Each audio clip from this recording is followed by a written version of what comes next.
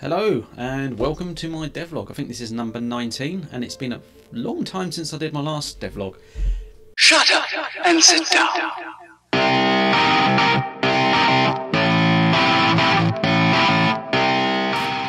There's been a lot going on. I've been on holiday. I've got another holiday coming up which is quite nice as well. So I won't be doing a devlog that week. We've also done a few playtests, done 2 playtests now, and I did record both sessions and both sessions got something went wrong with the recording, so I've not been able to use that. So instead I thought I would just do what I normally do and go through, like in the devlog, the changes. There's quite a bit of changes actually because it's been about 3 weeks since I last did something. So yep, no beer, it's Sunday. I had a skinful last night, so I'm not really in the mood for a drink, but I don't really need it. I just have a cup of tea from my Thieving Pixels mug. No tea now. Anyway, let's start. So,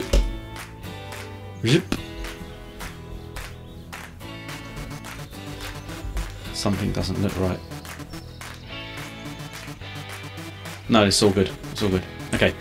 So new visuals. I've overhauled the pipelines. Gone for more. Well, I think it's more natural looking now. It was quite yellow looking before, and now it's quite blue and white. I've gone for a lot. I've removed a lot of the trees and going for grass, which I just think adds to the realism a bit. Quite nice now. You can get some really nice photographs there. Yeah, so it's always been important to me that this game looks as real as it can, and this is probably the most realistic it's ever been actually. So I'm really happy with the visuals. It does mean I've got to go through and redesign a lot of the island. I only started this today, but yeah, I like the direction it's going in.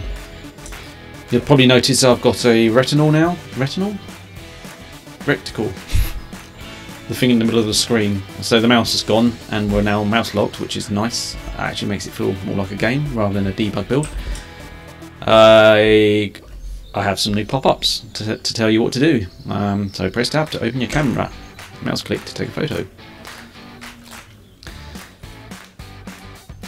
Oh yeah, that's a bit slow because I've made the photograph images 2 times the resolution of the game, so it takes a while to render them. So I'm going to change that back because it's overkill really, and the images are huge. So that's cool. You now got some some hints for the player as they're going through the game to tell them what to do. There's that.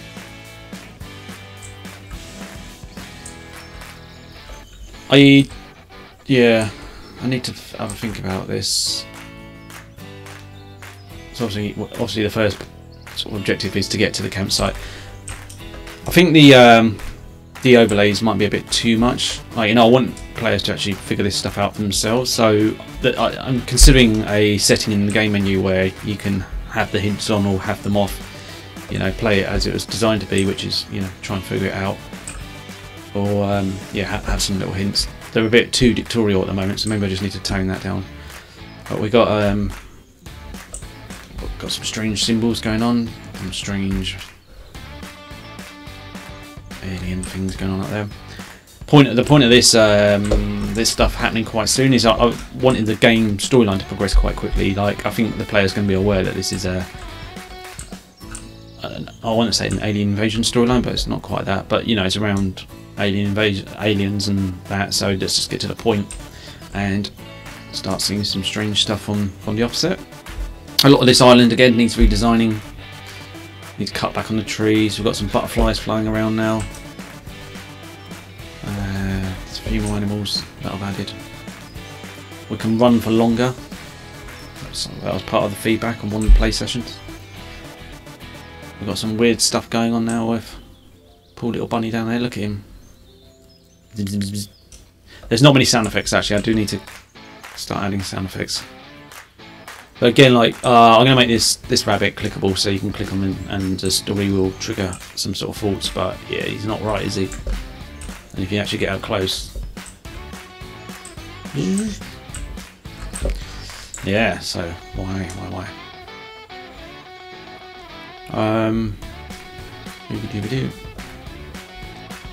More story. Oh, you can't see the story because my camera's in the way. That's helpful, isn't it? How do I move the camera? How do I move the screen? Move the camera. You go up there. Let's continue.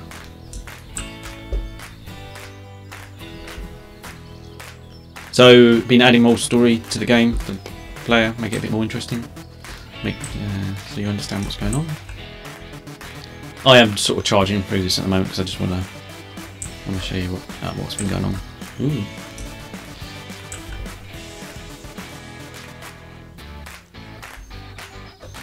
I've been thinking on the map maybe it should show where you are in relation to everything else. But then again, this map isn't 100% representation. Yeah, 100% of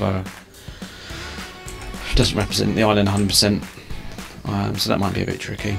The sea, the ocean, I'm working on that right now. I can't stand it. It just looks like a big mirror. Oh, it does one up.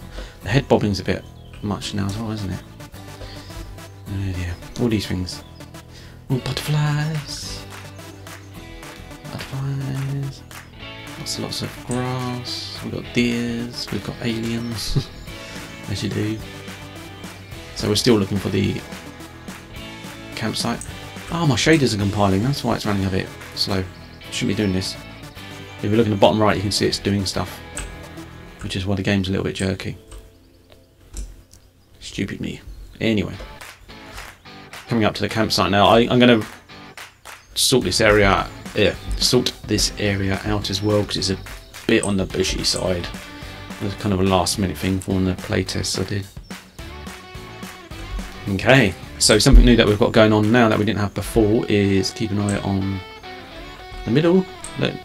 When you see an object you can interact with, it now goes orange, giving the user some visual indication that they can do something. The radio. What is that? Yeah, okay. The zone's quite big there. Ooh, sad. So I just picked up a radio, torch, and a note. What do I do? Well, read the note. Use my radio. Use the radio and follow my trail. How do I use the radio? Press R to use. This is all placeholder. I'm going to make this better. Change this up at some point. Not yet. So, ha! Okay, that shouldn't have happened. That's clipping. I imagine there's a full radio there. And we start to get a signal that we need to follow. Oh, broken quite a bit in a couple of days, haven't I?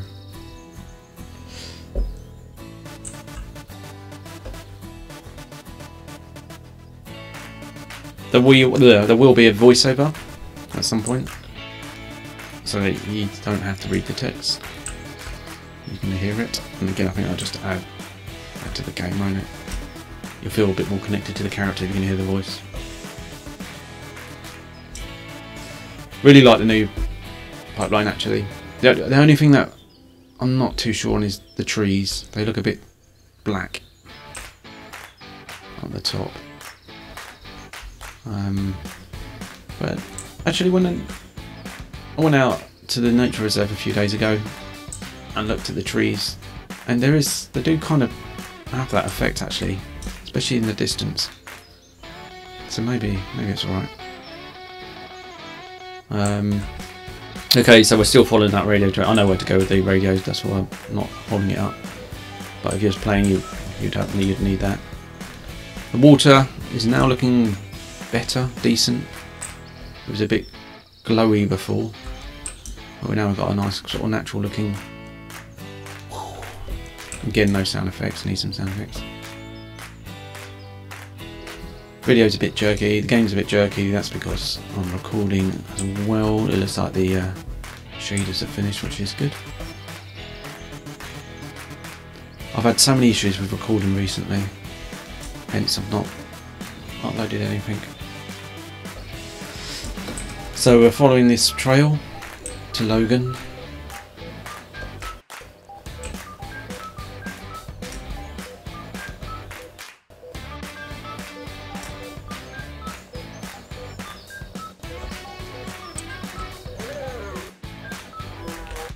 Now I think at this point, if I heard that on the radio, I'd probably just turn the radio off. Didn't hear nothing, mate. Sorry, what? You want? This is really jumpy, and I think because of the lag. Okay, so then imagine the screen's just glitched at this point, because this is completely out of context and it's supposed to throw you off guard. But you can see Logan being abducted there, and you can see something on the floor, which we'll pick up in a minute. Got quite a few effects, post-processing effects going on at the moment in the night time, so it looks a bit distorted. Off they go. Again, the storyline is being rushed, partly because for the demo I want to obviously give an idea of what's involved in the game, but I don't want it to take too long to sort of finish the demo.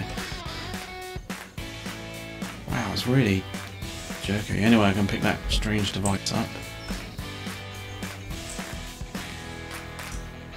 I was terrified, I didn't know what was going on. Just picked up a strange device, which is now in my inventory, but doesn't do anything.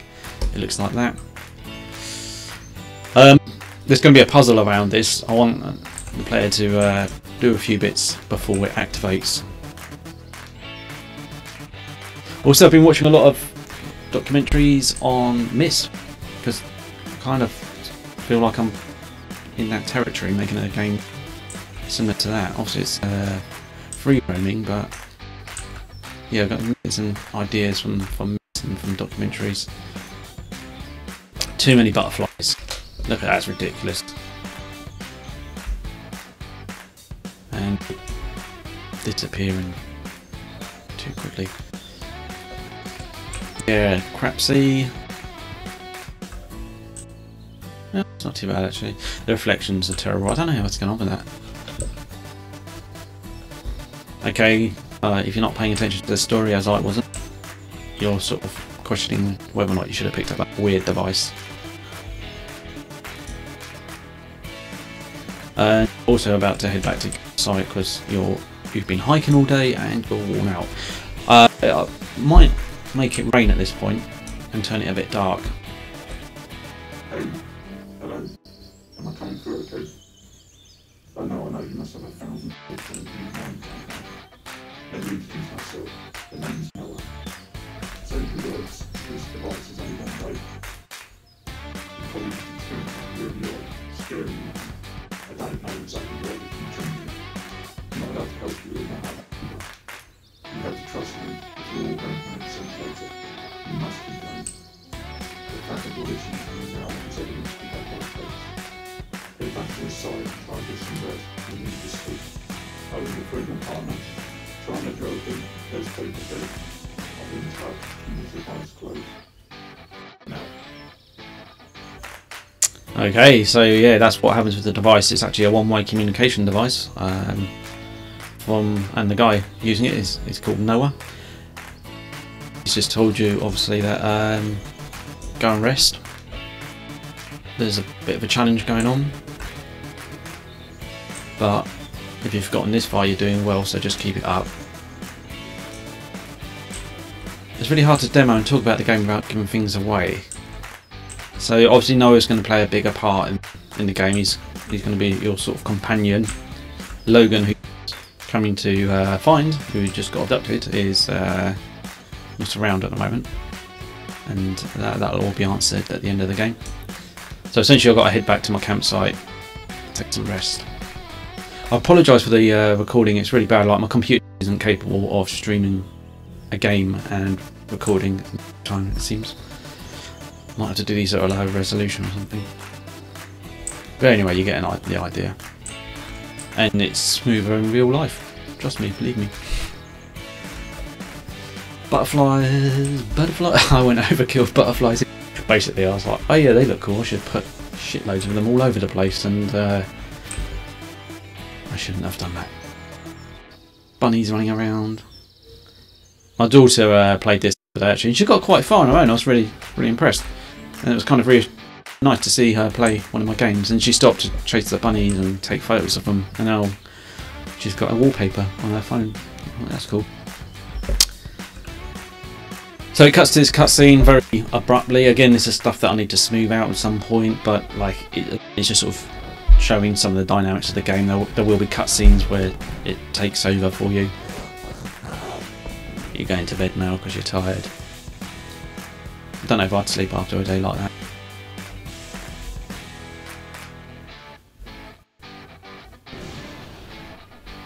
So, again, perhaps this needs to be raining, needs to be, yeah, a bit stormy, but it's now night time. We can light the fire.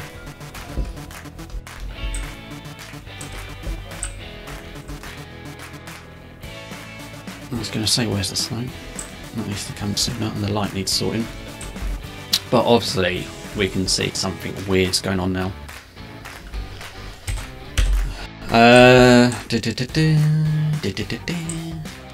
Got the nice music by Jackson Wallace, the sort of grand, but a little bit freaky. There's these big orbs coming in. What are they all about? My objective has been updated. Right, so we've got to reach the radio tower and photograph the arrival, because you are a photographer after all, and you wouldn't want to waste this opportunity, would you now? Hell no! So up we go. Do you like the grain? The film grain? I put that on. Thought it added a little movie-like feel to it all. Only at night time. I need to sort out this path, which is a bit crap. But yeah. There's the radio tower, and there's something up there.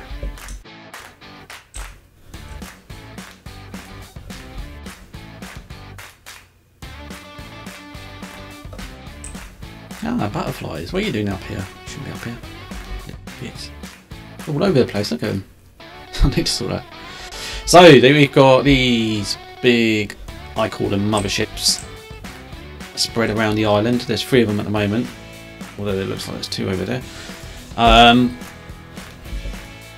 our mission was to take a photograph of one. What is going on? It's a very, very bad transition. Again, I'll probably get abducted at that point and transition into this scene, which is completely alien. Oh, never.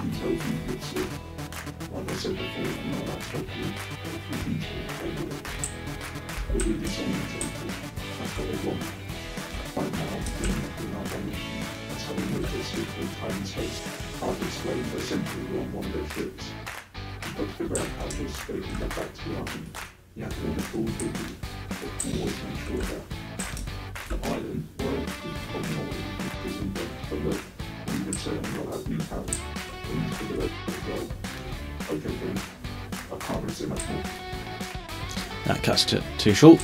But long story short, that's your friend Noah popping up to say you're in one of the motherships now, and it's a puzzle zone. So you got to figure this out. And maybe notice this, but throughout the game you're always being observed by this weird thing, and that weird thing is now in the mothership as well.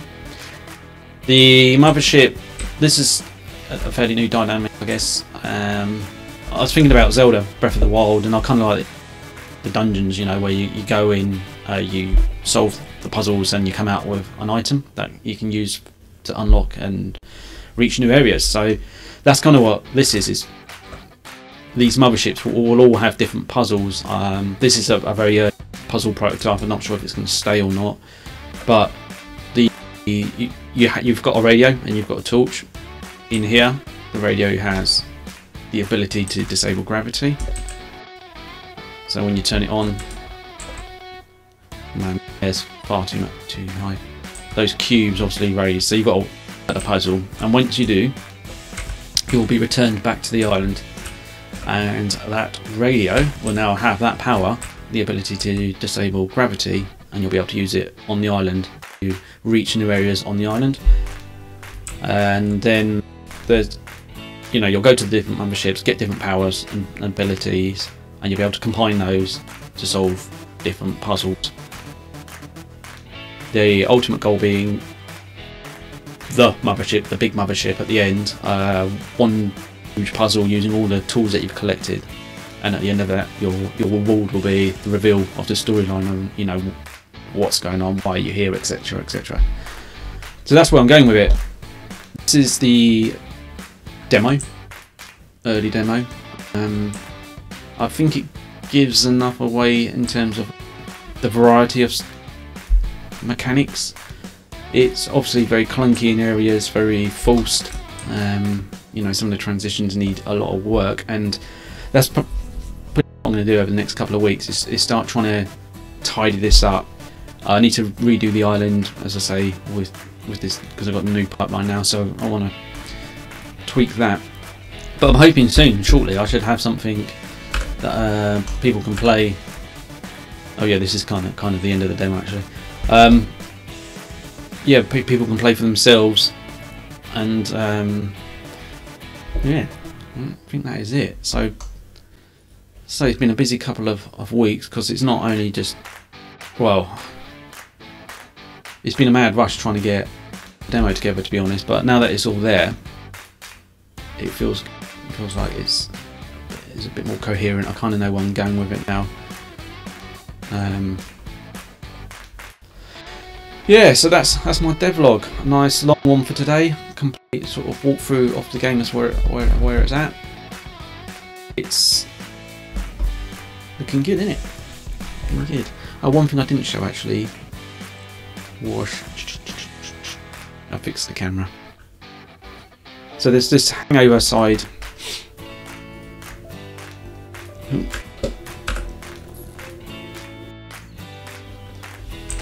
You've got these photo opportunities. This is kind of hangover from the original concept, and I broke them at one point, but now they're fixed, so you can actually get objectives, meet those objectives. So like, run rabbit run, and get close enough about it.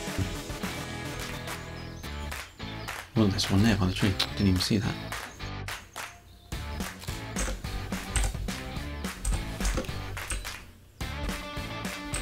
Oh, whoa. Don't tell me I've broken them again. Oh, whatever. I'll sort that out another time. I may just... yeah, anyway. Cool, so thanks for watching. Feel free to reach out to me on Twitter, or leave some comments below and tell me what you think about the game. Tell me what you think from what you've seen. If you've got any ideas as well, I'd love to hear them. And yeah, until next time, take care.